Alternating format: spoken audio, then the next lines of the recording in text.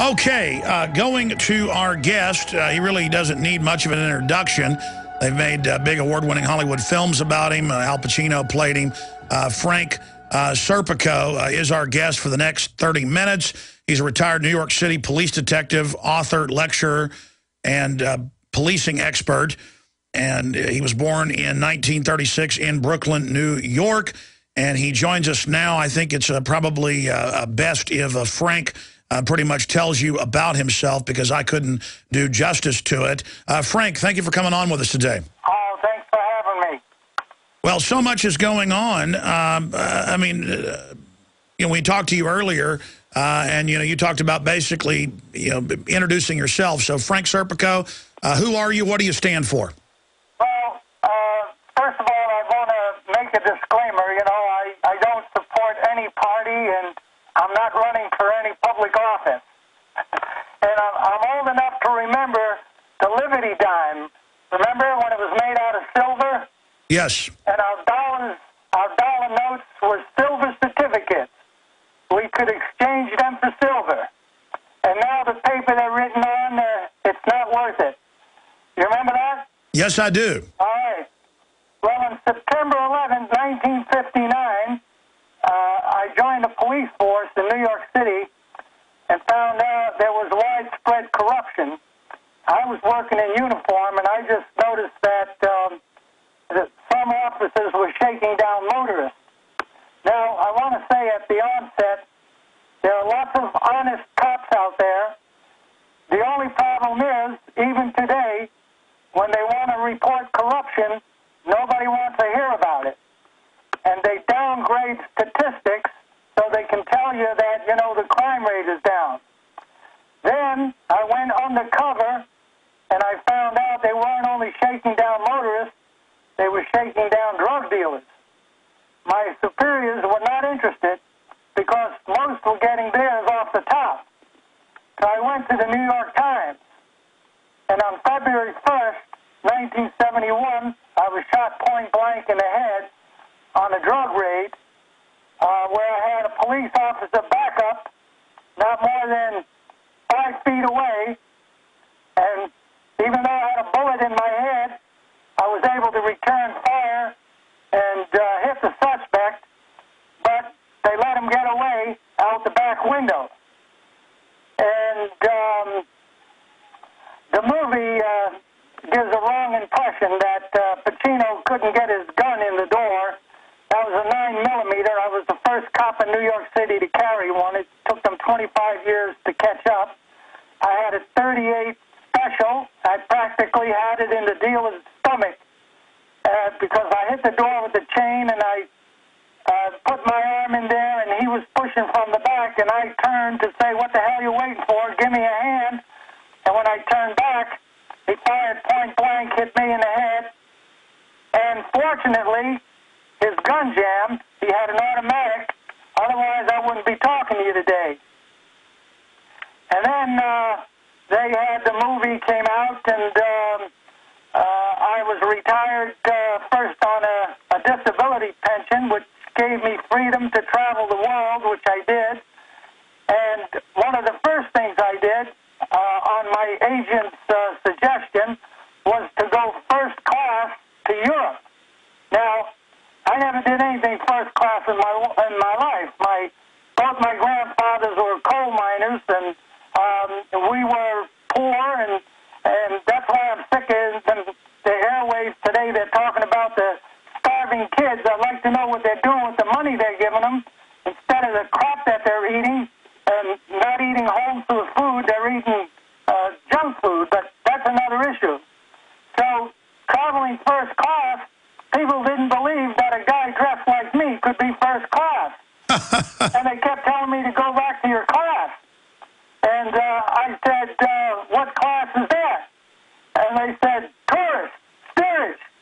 And I said, listen, you may think I'm wrong in steerage, but you don't have any class at all. and then the captain found out that, I was Serpico, and he invited me to his table, but I graciously declined.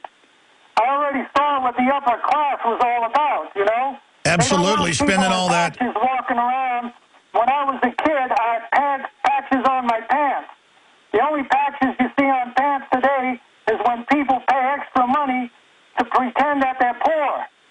And the difference between what happened in the Depression and what's happening now is back then, before the Depression, poor people weren't wearing designer jeans and sneakers.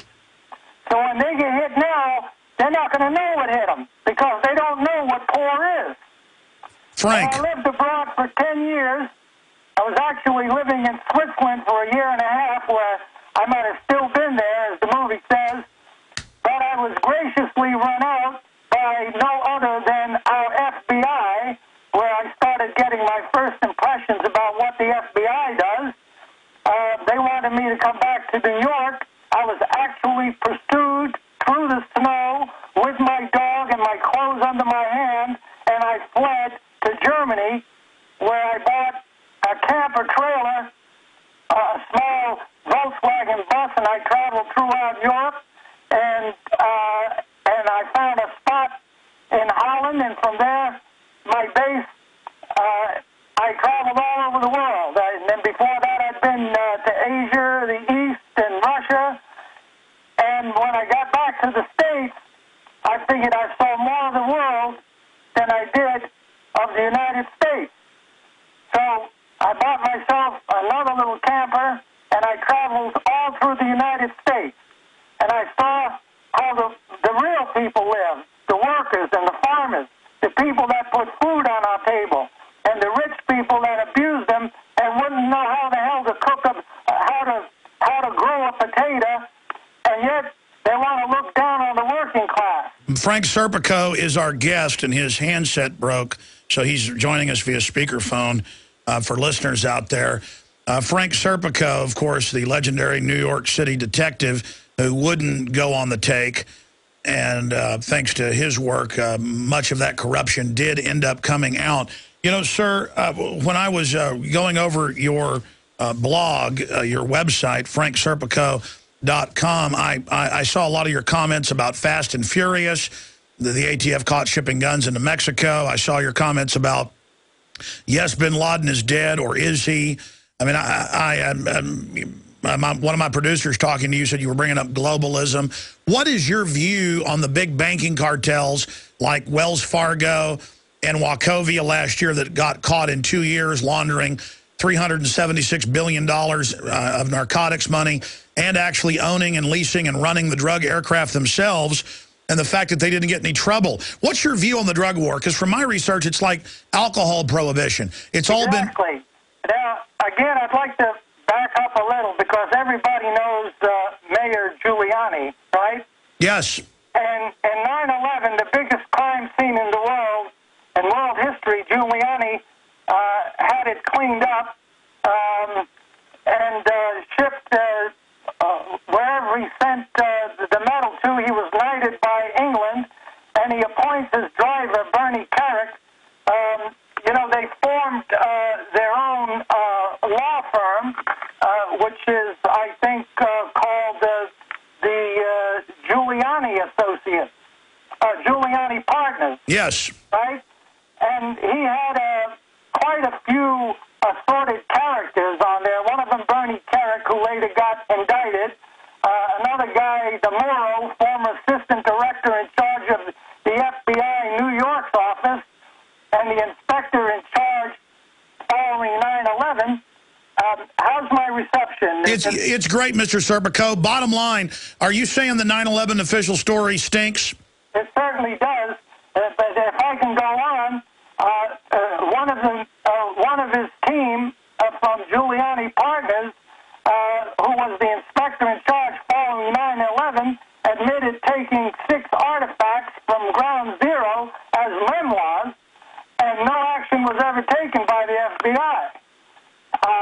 And then he had another character, Mr. Alan Plaka, accused of molesting, that's Monsignor Alan Plaka, accused of molesting numerous children and covering up molestation in the church, another one of his partners.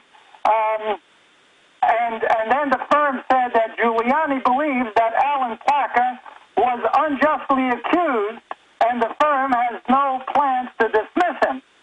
And then another one of his clients, an admitted drug smuggler and millionaire founder of companies that perform electronic information, and it just goes on and on. And then Mr. Giuliani with his firm goes to Mexico. Do you remember that? Yes, sir. And I understand as a detective, you're giving us some background on some of the unsorted players that are involved. But bottom line, why are you saying 9/11, the attacks themselves, you're saying that stinks? You have questions about? Well, it says, first of all, we all know that they could have prevented it if they would have listened. I'm in touch with a lot of, I don't like the term whistleblowers, I like to call them lamplighters, federal agents. We have the equipment to prevent anything. We could be the safest country in the world.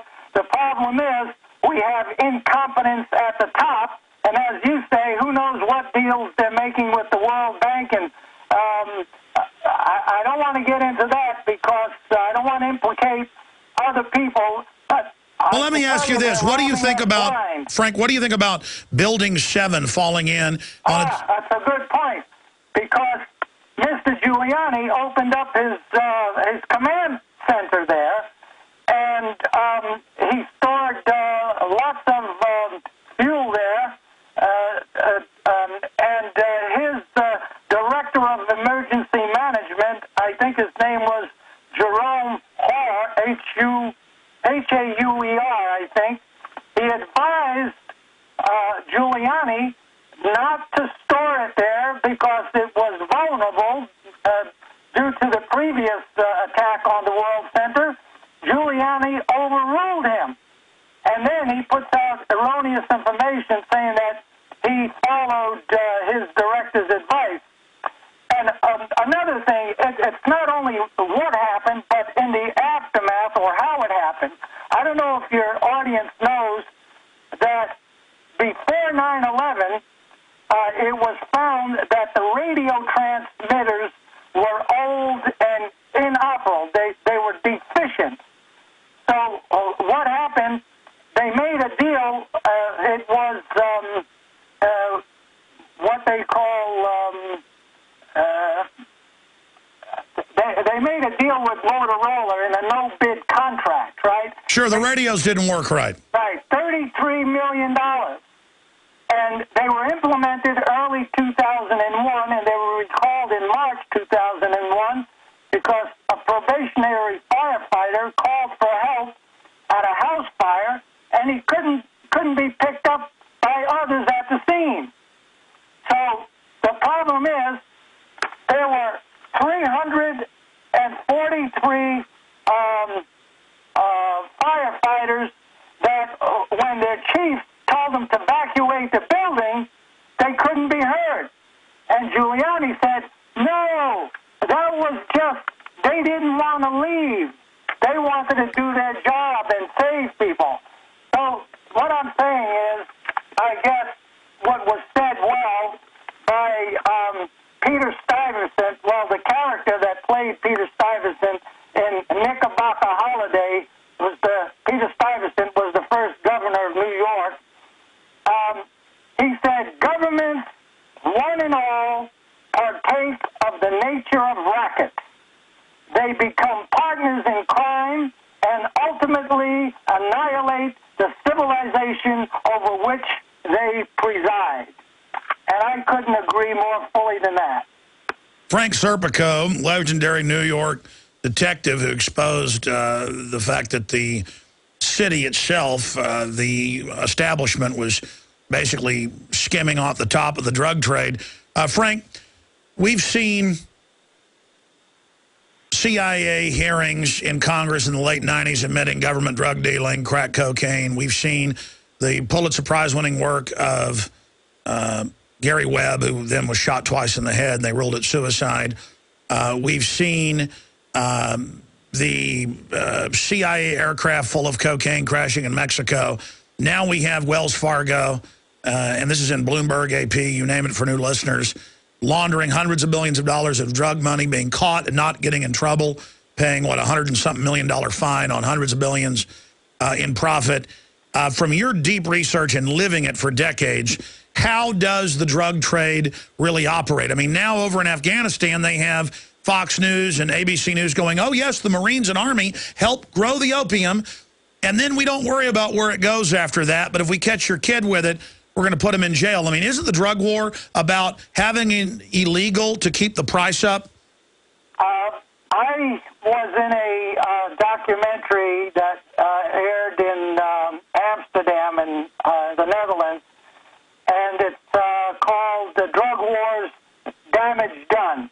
And I was proud to be on with a bunch of professional former military and drug enforcement officers that say it's a lost cause.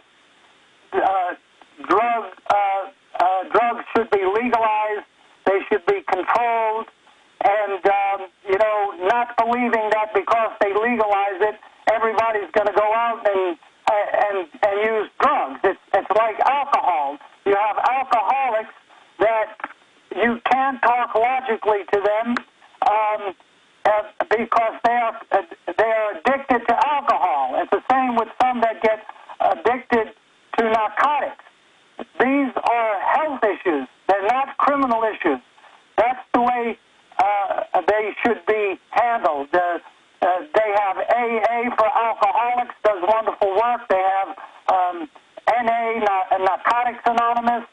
These are social issues. But the problem is there's too much money being made with the prison industry that they have more people in jail than any other nation in the world. And I don't know what American people are waiting for. I guess that's why they want to take their guns away so that then they can have total control.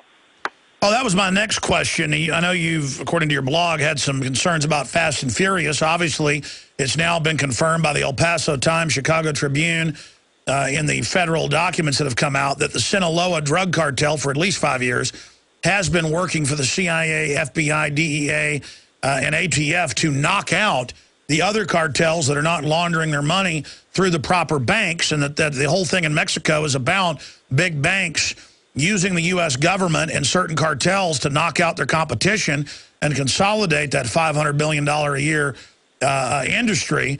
And on the other issue, then blame the Second Amendment for crime in Mexico. And now, even though the Attorney General has been caught perjuring himself to Congress, he's been caught lying about ordering it. He did indeed order it. Nobody's getting in trouble, and they're going ahead with trying to push more gun control in the name of stopping guns the U.S. government allowed to be shipped in. Serpico, what would you call that?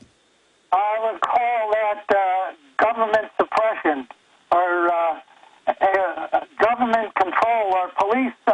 The thing is, you have guys that serve, they know how to use the guns, and then they come back and they take them away from them.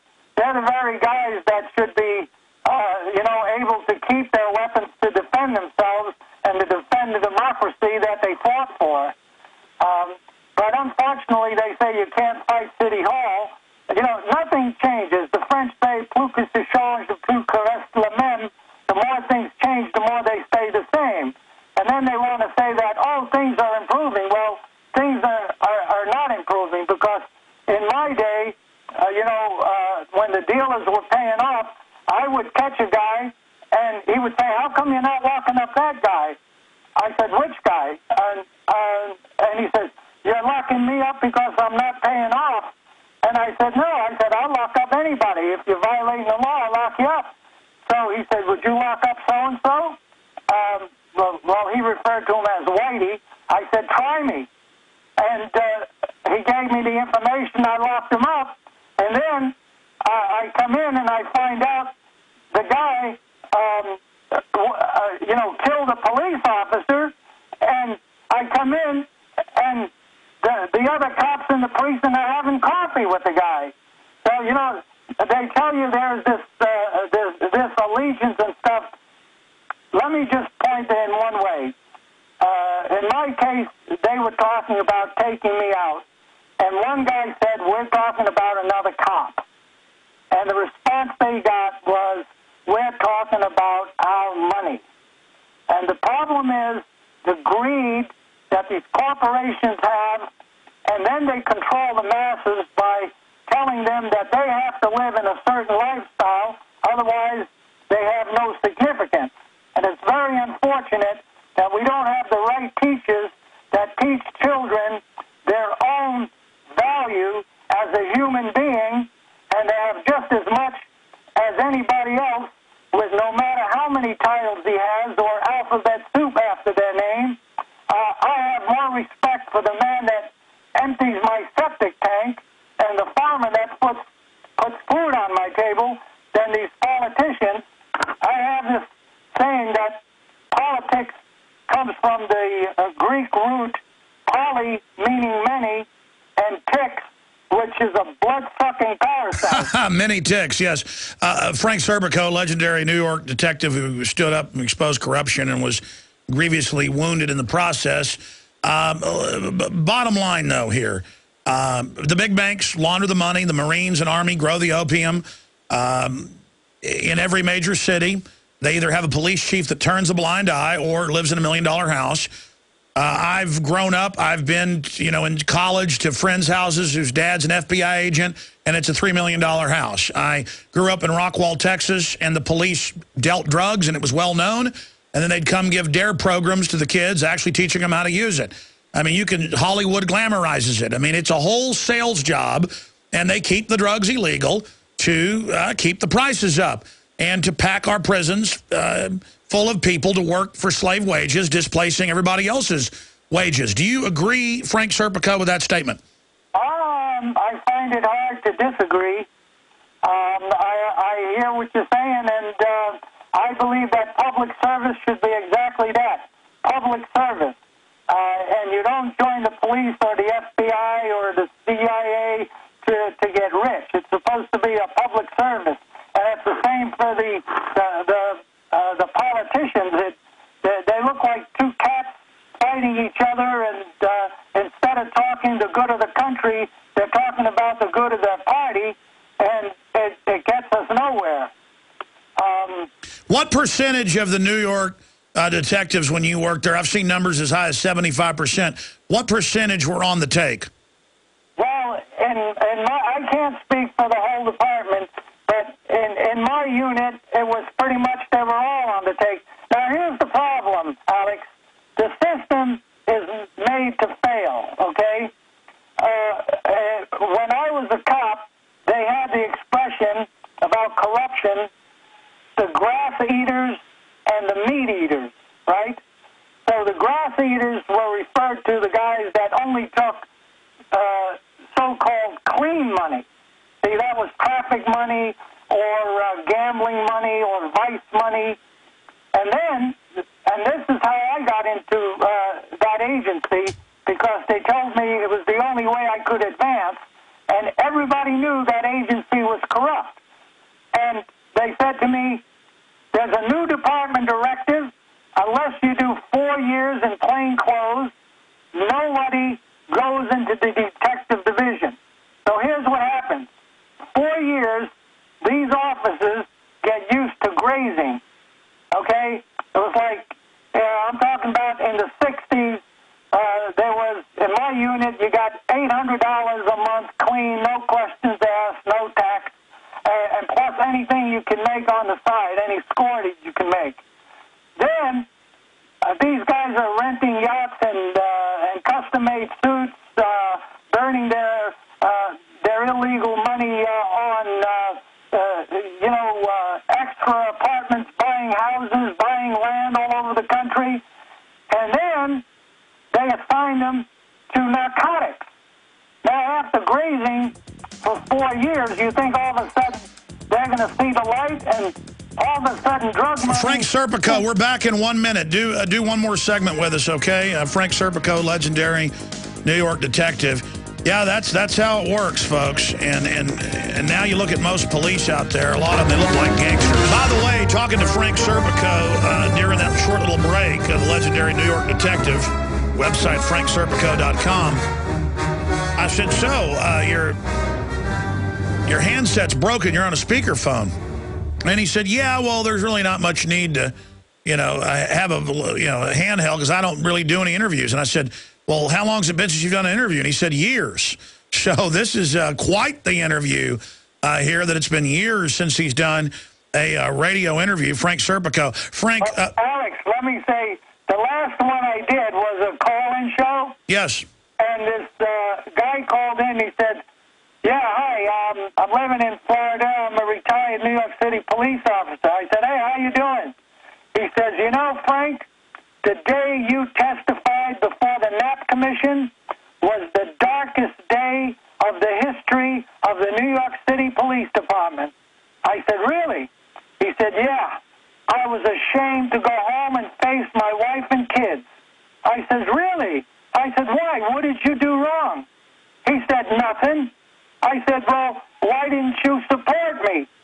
And he said, what? And be an outcast like you?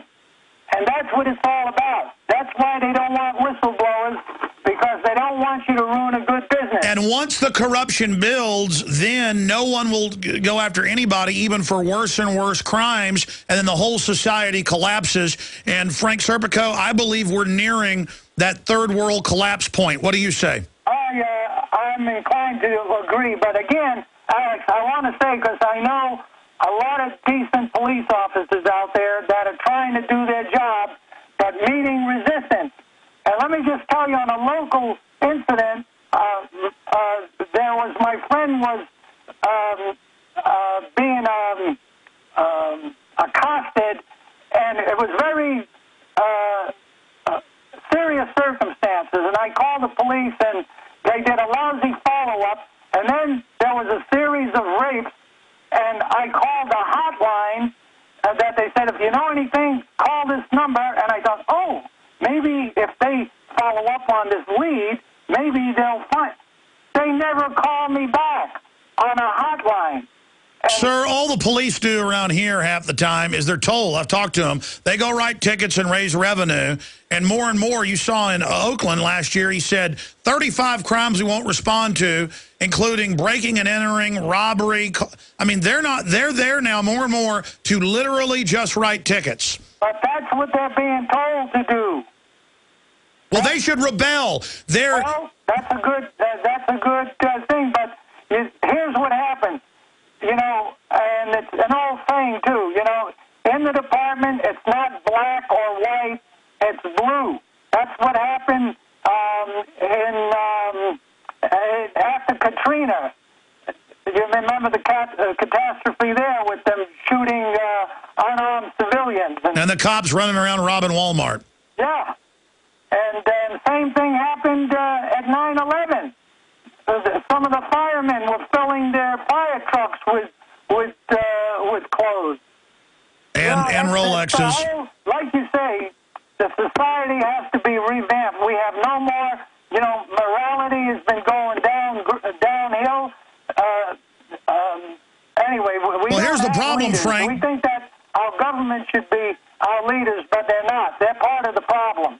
Well, Frank, I mean, you're absolutely right, but the big issue here is the government is running out of rackets, and they want more and more and more. So now they're taking people's kids if they spank them, or the parents have dirty plates in the sink, and then the state's 5 times more likely to abuse the child than the parents.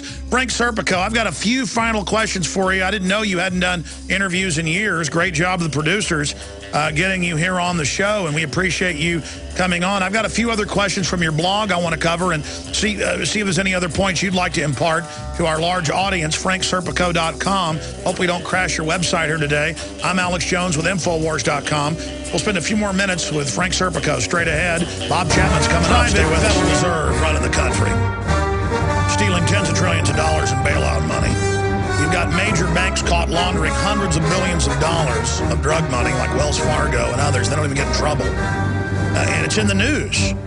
They've taken all the military's death benefits from World War II vets right through. I made a secret deal with the government. That's mainstream news. I mean, the lawlessness has gotten right out in the open. And Frank Serpico, the legendary New York City police detective who stood up and exposed the corruption, probably one of the most famous whistleblowers worldwide. Big award-winning films with Al Pacino made about it, best-selling books. I wanted to, in closing, and Bob Chapman's waiting in the wings on the financial news, ask him what he's up to these days. I know you're still very involved lecturing. You said you haven't done radio in a very long time or done interviews, but you are lecturing, and you're also working out there to try to educate people about police corruption. Yeah, well, my bottom line is we're chasing phantoms around the world while ignoring the monsters in our own backyard. And I think we have to get back to the family. Mothers have to realize what a great honor and responsibility it is to be a mother and teach our children how to live healthfully. We should stay away from all the junk foods that these corporations are selling us. And, support the local economy. That's what America was built on, local economy, not these outsourcing conglomerates. They're closing down the little farms. The food was good, the meat was good, the eggs were good. They came out with all these government regulations. We got too much government control. With just a simple example, you have to wash the eggs.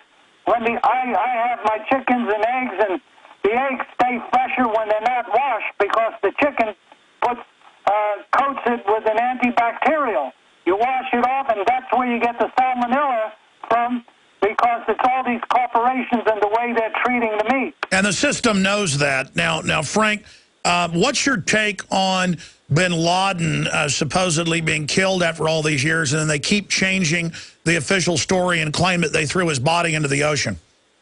Well, I think that's a good question we could ask the commander-in-chief, and see what he has to say. I think the only problem is, Alex, they've been lying to us for so long, they have zero credibility.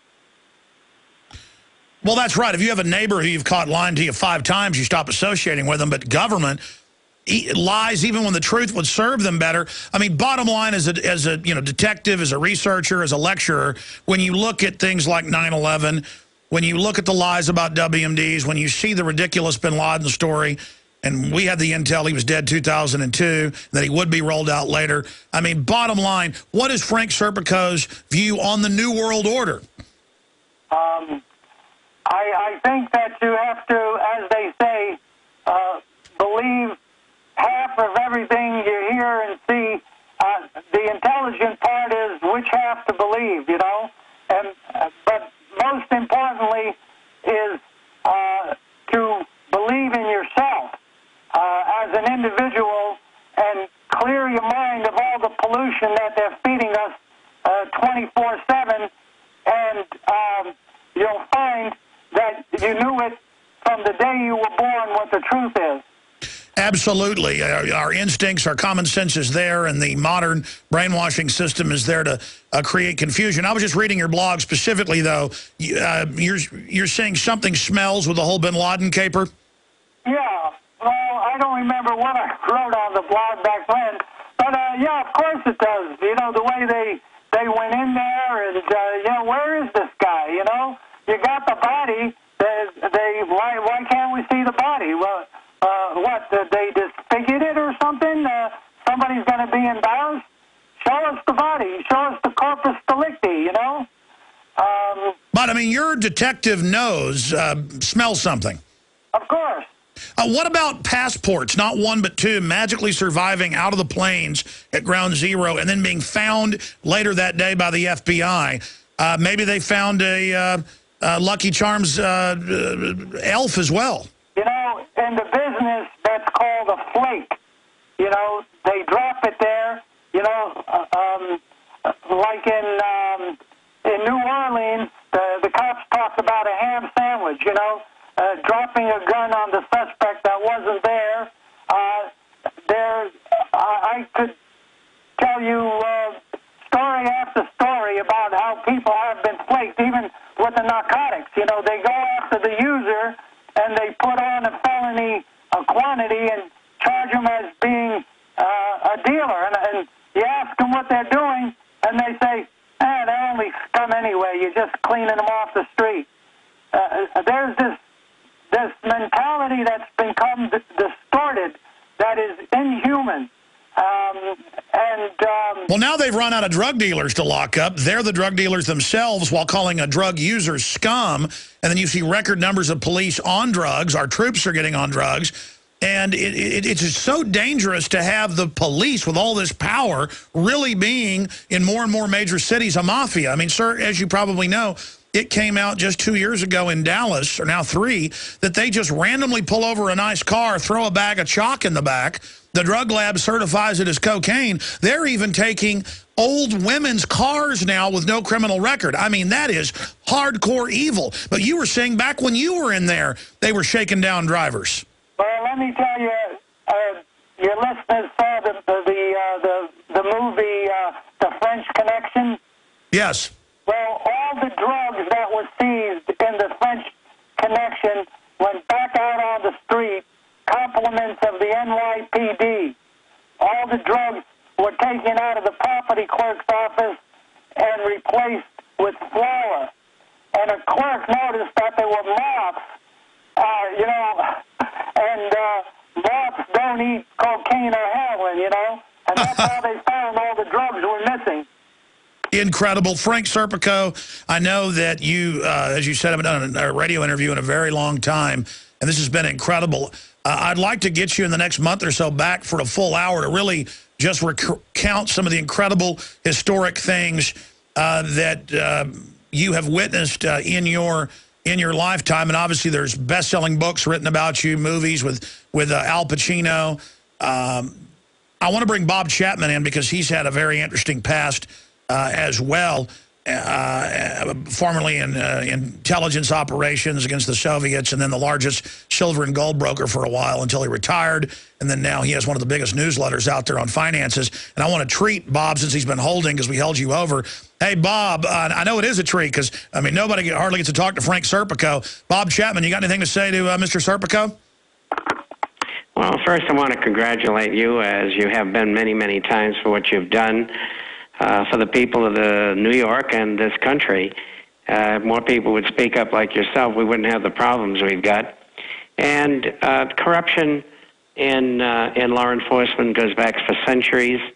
You know that, but the public doesn't realize that. There's nothing new that's come down the line in a long time. All you have to do is look at the history of crime, and that's Wall Street as well as Harlem. And you know how to approach it and how to handle it, and you did it, and everybody should be proud of you. Well, thanks, Bob, and good luck to you. And as he said,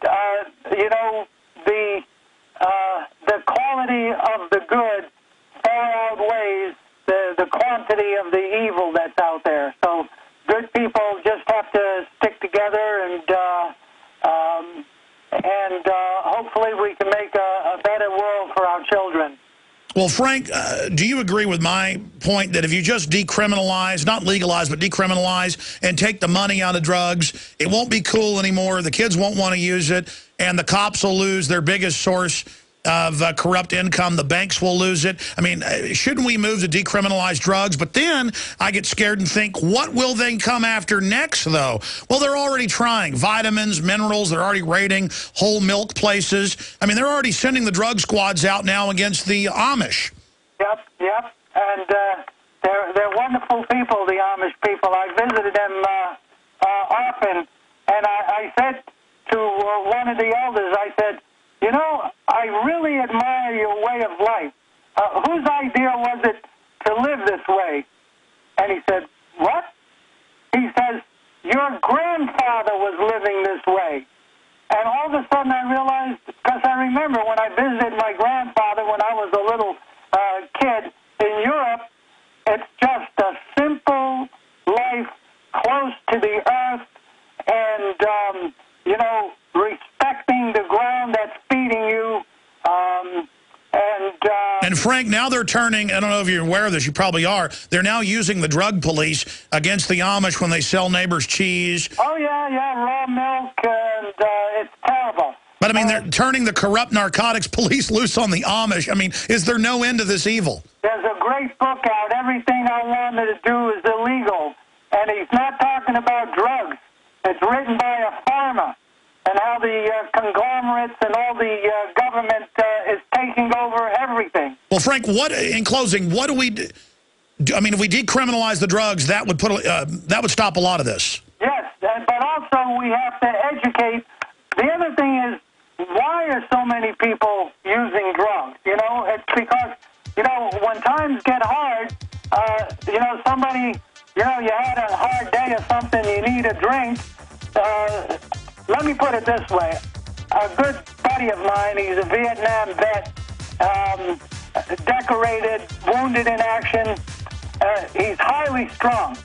And he says to me, you know, Frank, if these cops had any sense, they'd knock on my door every morning. Hold on. And we're finishing up with Frank Serpico. Incredible interview with him. And during the break, he was bringing up the TSA. He was bringing up a bunch of issues. I want you to finish with that, sir, in a moment. But go ahead and get back to your veteran buddy who said, hey, the cops ought to knock on my door every morning. Finish that point you were making. We on? Yes, sir.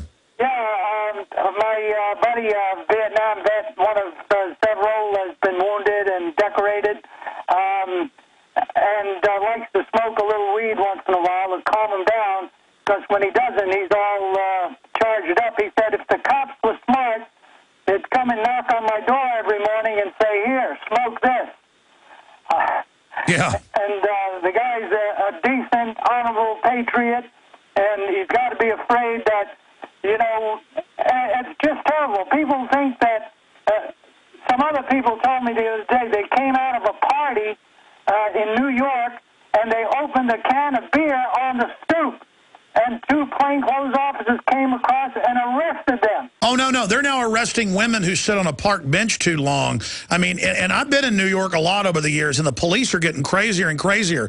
They now act like complete thugs, smoke cigars while they're arresting people. Their bellies are hanging out. I mean, it looks like worse than third world countries I've been to, Frank. I mean, how far is this going to get? Are they going to put gold thrones out for the police now, and we'll have to lick their boots when we walk by? I don't know. I just want to say to your listeners, find out about micronutrition, eat your greens and beans, exercise, and stay healthy. Frank, what's your final TSA point? You raised that for me. You said you don't fly. Yeah, because I don't want to submit myself to what I call abuse. It's amazing. You know, in the old days, I could fly with my gun to any state in the Union, and I'd say to the pilot, you're supposed to turn your gun in, and I'd say, here, he said, what do you want me to do with that? He says, I don't know how to use it. You keep it.